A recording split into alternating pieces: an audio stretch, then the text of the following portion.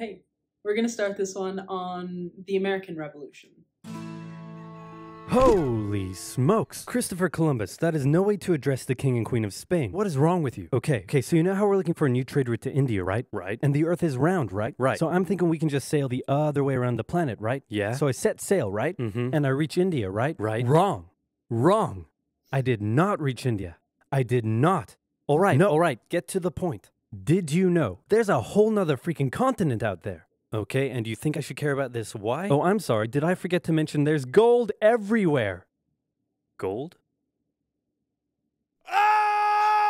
Such a motivator. Columbus landed in Central America in October 1492, and he had the time of his life. And by that I mean he went on a huge theft and murder spree. He stole gold, jewelry, people, and a hammock. And then he returned to show off all of his riches, including a few previously undiscovered items, such as tobacco, the pineapple, turkeys, and a hammock. Now I know what you're thinking, but oversimplified, Columbus didn't discover America, the Vikings did. And you'd be partially right. In the 11th century, Leif Erikson was the first European to land in America. But hey, if you love Vikings so much, then why don't you check out today's sponsor? Vikings War of Clans is a mobile game that was inspired by the famous strategy and RPG games of the 90s like Age of Empires and Civilization. I remember in a previous history video we watched, it was argued that although Columbus wasn't the first to discover the Americas, which is worth noting, he's still important because he was essentially the one who made that discovery more known to Europe. Leave your thoughts on that. Join my Vikings clan under my nickname, Oversimplified. Now where was I? Oh yeah, Columbus, time of his life, hammock. And suddenly the race was on to explore and conquer the new world. After a couple centuries of warring with the natives and each other, the European powers had claimed quite a lot of land, including this area, which both the English and the French claimed as theirs. One day the French said, I'm gonna build some forts along here. And the English were like, could you not? And the French said, sorry, but no, I could not. And they went ahead and built their forts, which pissed off the English. So they sent an up-and-coming British lieutenant colonel by the name of George Washington with a combined force of British troops and Native Americans. After a short battle, the French commander said, all right, we surrender. Okay, boys, pack it up. They're surrendering. Oh, sorry, was I not meant to split his head open with a tomahawk? Don't worry. It's not like this will start a 7-year-long major global conflict. And what happened next was a 7-year-long major global conflict, which Great Britain won. At the peace negotiations, Spain gave up Florida, while France gave up all of its territories in North America. But Britain's victory came at a cost, a £60 million cost. They were now broke, in a lot of debt, and had to come up with some way to repay it. So they went to the colonies and said, okay, listen up. So a huge part of the war was spent protecting you from the French, and now we have no money because of it. So I'm not sure what you're saying here. Okay, so we spent a lot of money protecting you from the French, right? Right. And now we're broke. That certainly is a pickle. Listen to me. We spent all of our money protecting you, and now we need money. Can you please pay us back some money? No. Okay, we're just gonna go ahead and tax you. In 1764, Britain introduced the Sugar Act, forcing the colonists to import sugar and molasses exclusively from the British and to pay duties on them. Then a year later, they introduced the extremely controversial Stamp Act, and it worked a little something like this. Hello, shopkeep. Hello, Mr. Bungleberry. Here's the deed for your new shack. Stamp. That'll be 3 pence, please. Wait, what was that? It's the new tax. I get a stamp on any paper or documentation I make, and you have to pay for it. Would you like to see this pamphlet that explains everything? Yes, please. Okay. Stamp. 2 pence, please. This is awful. You know what? Just give me a deck of cards so I can go gamble my pain away. Okay. No. Don't do it. Stamp. Obviously, the colonists were like, hey my dudes, this new tax legislation right here, this is BS. Until now they had enjoyed relative freedom to rule themselves, and now suddenly Britain was asserting its control. They were especially unhappy because they didn't have any representatives in the parliament that was levying taxes on them. So they protested. Orators gave fiery speeches. British goods were boycotted, and anyone loyal to the British found themselves increasingly harassed. The whole thing actually began to take quite a toll on British business, and after just a couple years, the British were forced to repeal the Stamp Act. But we still desperately need money. What should we do? We could try taxing the colonies. Great idea. Wait, didn't we literally just try that and it failed miserably? Man, look at me.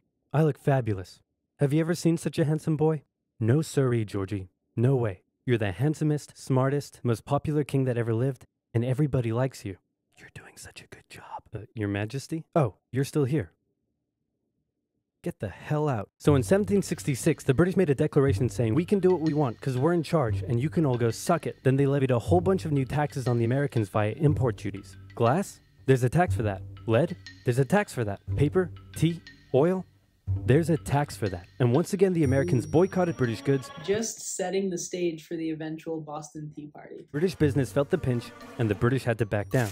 Alright, this is ridiculous. They're my colonies and I have to be able to assert my control. Repeal all the new taxes except for the one on tea. Also send 1,000 troops to Boston to take control. Oh, and make the colonists pay for them. And as British troops arrived, the tension in Boston was palpable. You could cut it with a knife, and it was all about to come to a head. On March 5th, a band of local patriots began heckling a British guard at the customs house. More and more Americans joined in the heckling, while more British troops turned up in support of their comrade. Snowballs were thrown at the British. The snowballs turned to rocks, the rocks to oyster shells. The soldiers, outnumbered, panicked. One thing leads to another, and you can see where this is going.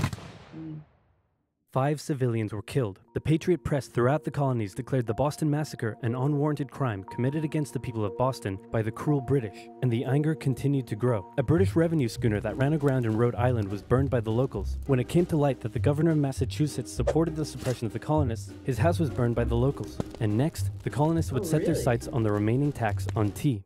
On December 16, 1773, a band of patriots known as the Sons of Liberty disguised themselves as Native Americans, marched down to Boston Harbor, boarded a British merchant ship loaded with tea, and in front of thousands of spectators, threw nearly 10,000 pounds worth of tea overboard. The British were disgusted, and they punished Massachusetts with a vengeance. They dissolved its General Assembly, revoked their charter, and sent 3,000 more troops to occupy the city, meaning Boston and Massachusetts were now essentially under the direct rule of Great Britain. And oh boy, were the people pissed. Boston and Massachusetts, he just said. That now makes me want to look at a map of the colonies, because I thought that... I just made sure how it sounded in my head before I said it out loud. I thought that Boston was a part of the Massachusetts Bay Colony, and then Plymouth was on the other side of that. But I could be very wrong, so... I'll look for a map of the colonies after this and link it in the description if you're interested. The other colonies saw what was happening and worried they might be next, so they called a brain trust to decide what to do.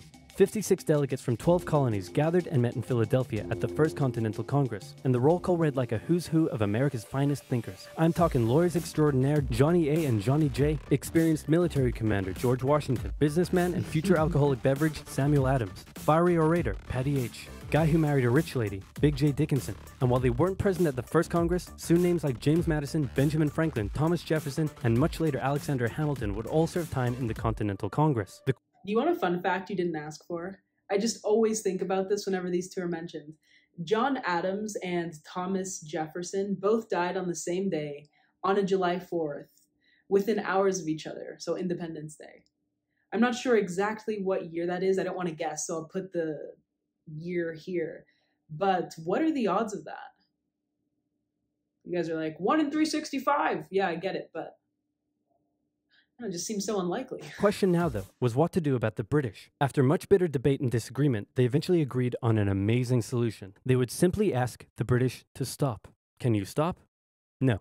It didn't work. Okay, then tell the local militias to start arming and be ready at a minute's notice.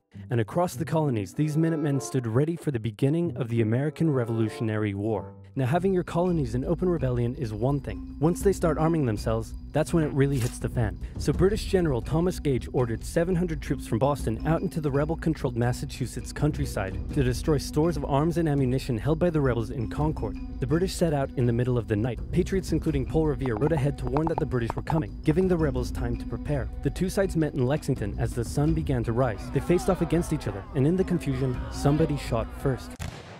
The shot heard around the world marked the beginning of the American War of Independence. The rebels were outnumbered and had to fall back to Concord as the British split up to search for rebel supplies. However, more and more Patriot rebels kept showing up, and this time it was the British who were outnumbered as more fighting kicked off in Concord. The most professional army in the world was forced to flee back to Boston at the hands of local, poorly trained militiamen. And all along the British route back to Boston, Patriot rebels continued to gather and open fire on the retreating British. When the British reached Boston, the rebel militias surrounded them. Boston and the British were now under siege as small land and naval skirmishes continued around the city.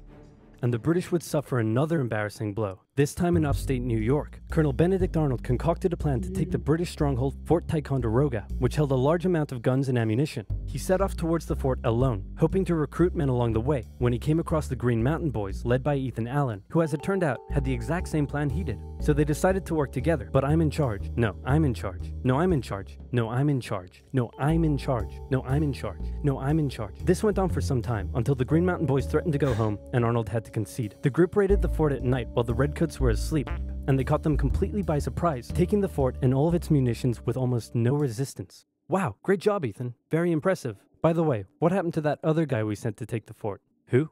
Benedict Arnold. Never heard of him. Ouch. Before I even knew who Benedict Arnold was in history, I was familiar with that epithet for traitor that his name has become. Something like a Judas. When someone Judas kisses you, they betray you. Language, huh?